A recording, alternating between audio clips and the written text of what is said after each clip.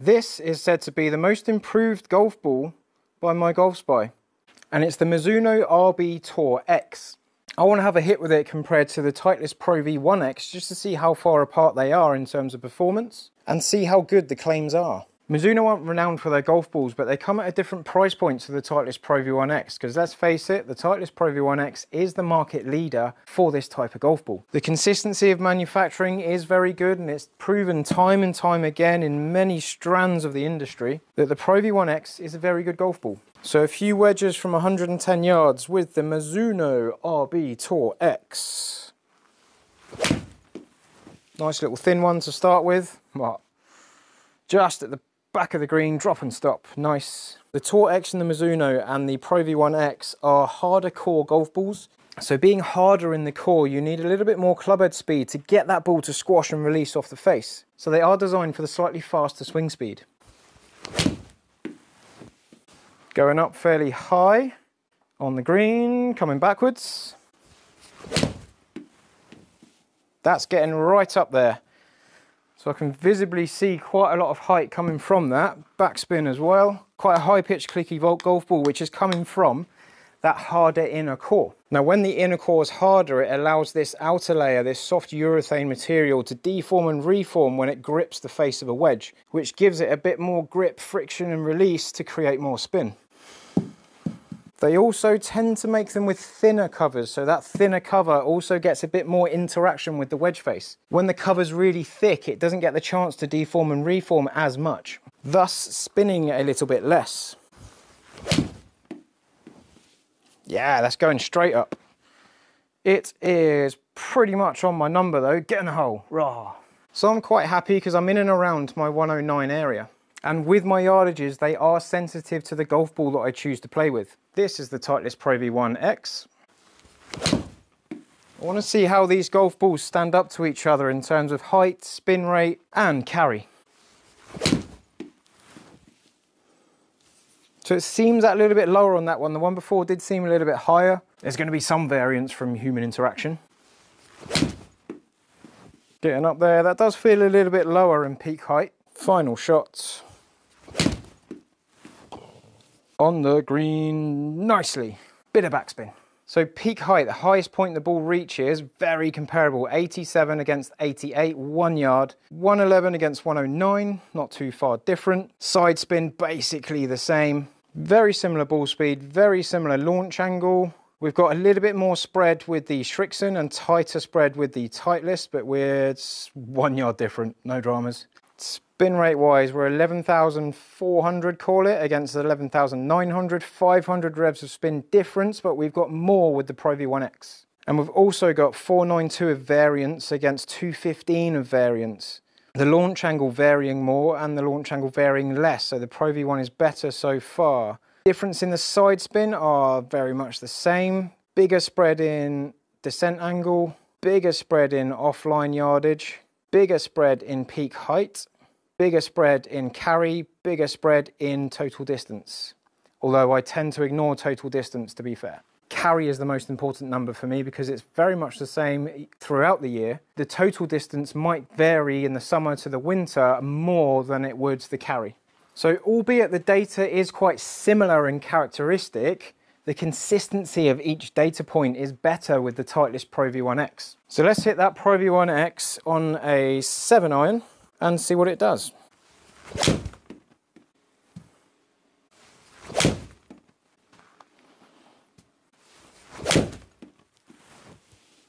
Three solid shots.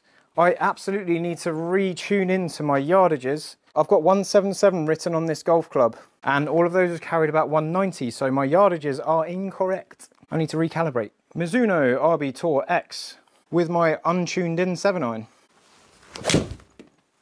Although I did know that my yardages are out because I already put the green at 190 because I know it's going further than when I last did my yardages. I'm working on my speed, I'm working on my technique, I'm trying to get the ball to go further, and it so far is.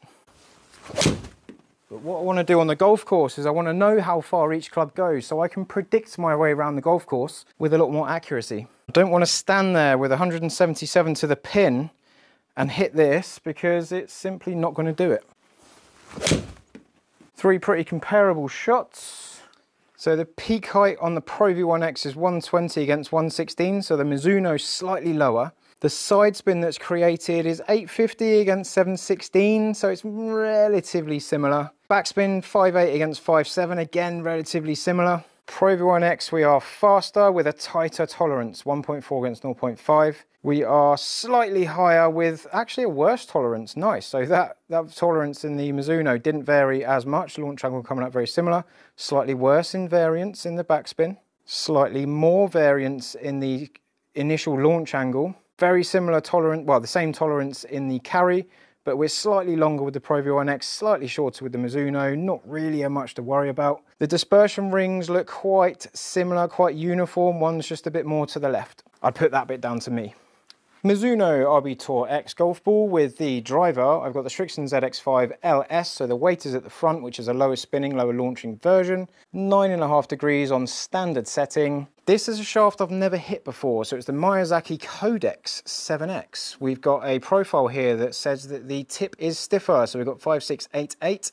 We're stiffer at this tip section of the shaft, which should in theory launch the ball lower with less spin. I've never hit this shaft before, so I'm a little bit curious to see what it feels like, but I'm going to hit the same driver with each golf ball from a yardage. So get that up to there, 325. Right, let's bang a few drivers, see what they do. Mizuno golf ball. Feels slightly heavier, but the last driver I hit, for me 10 minutes ago, was a 50 gram stiff. Oh, that's traveling. 325. Nice. Not bad for the first bat. Good launch, good spin. I like it. There we go. I've kind of tuned into the feeling of the shaft on that one. Oh, that's just as healthy. That is a nice shaft. 317. Now, because I hit a lot of shafts and I test a lot of golf clubs, I can feel the stiffness in the tip straight away. Other people might not notice it, but if you go and have a fitting, you might notice these things or get some benefits in ball flight. Boosh.